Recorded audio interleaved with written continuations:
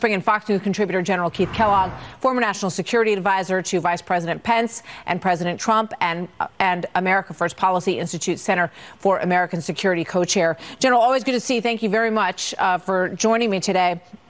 I'd love to start with a piece from this very strong Wall Street Journal editorial that I recommend everybody take a look at. It's called "Our Friends, the Taliban."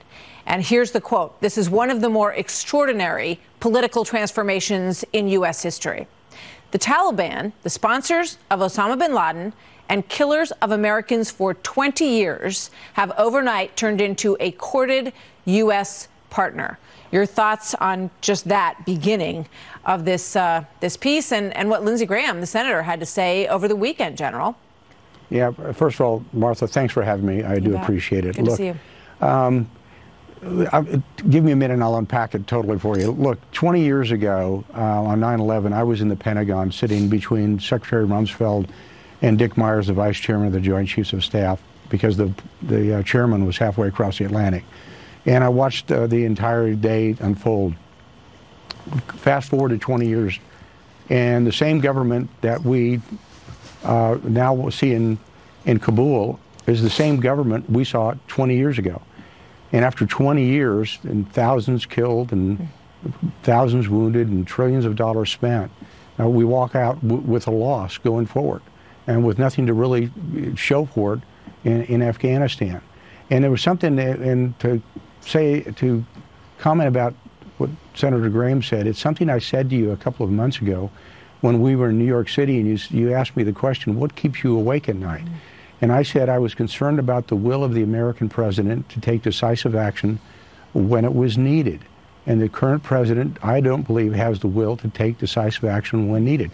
He's got a track record that shows that. And it goes back to, most importantly, when we had Osama bin Laden in our gun sights in the Situation Room, he recommended to President Barack Obama that he not go after him. And I think, so to answer Senator Graham, I think if something happens in Afghanistan or external to Afghanistan, I'm not too sure the President of the United States has the will to engage going forward in an event like that. Look, this did not have to happen. When we worked the peace agreement, and I worked that for President Trump for 4 years in the White House, he brought me into the White House, and one of the tasks he gave me was to oversee the Afghan peace process, which we did. We had a close plan to set with the Taliban, which part of that agreement was that they would not support any type of external threat to the United States of America, that means Al-Qaeda, or anybody else, or any other threat to the United States. You can read it. You can pull it up on the State Department website and see what would actually happen and what we said.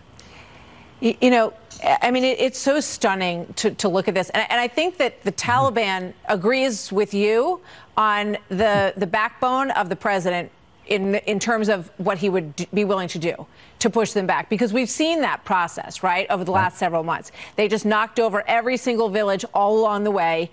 And now, according to their own reports, they've managed to clear the Panjshir Valley in the north, which is where the last resistance, Ahmad Massoud, was holding out up there. And now it seems like probably, as this journal piece points out, with the help of U.S. military, guns and vehicles, they've probably used those in order to do that. So then you have Anthony Blinken saying, the Taliban has committed to let anyone out of the country with proper documents. They can leave in a safe and orderly manner. They have said this privately, and they've said this publicly to us many times. So I just think it turns a lot of people's stomachs to listen to the language that we're using when we talk about whether or not the Taliban is going to allow American citizens to leave the country if they have proper documents, General. Yeah, I mean, one-word reaction. Really? No, they're not going to do that. They have all of the cards. They have run us out of the country. It was truly a strategic debacle going forward.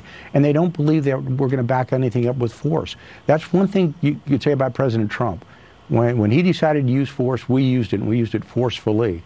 I mean, we got Soleimani, we got Baghdadi. We went after the Syrian targets when they used nerve gas. He wasn't afraid to go and use aggressive action when we needed to. Biden hasn't done that, and his entire national security team has not proven me they're willing to do that. So I have real concerns and questions about the Taliban supporting us in doing anything. They're going to do what they want to do, not what we want to do. And that's the reason I go back to what Senator Graham said about using force. It may be required, but the question is, will we do it? Yeah. And I'm not, somebody's going to have to convince me and show me that we're willing to do it. And Martha, I just don't see it. Well, and you got to wonder what Iran thinks when they look at what they've watched happen, right? All these dominoes fall and nothing, right? Or what North Korea thinks when they look at this situation. All of these are sending signals to the global community about what the stature is of the administration right now, and whether or not they're willing to lean in on some of these situations. General Kellogg, it's always good to see you, sir. Thank you very much. Good to have you.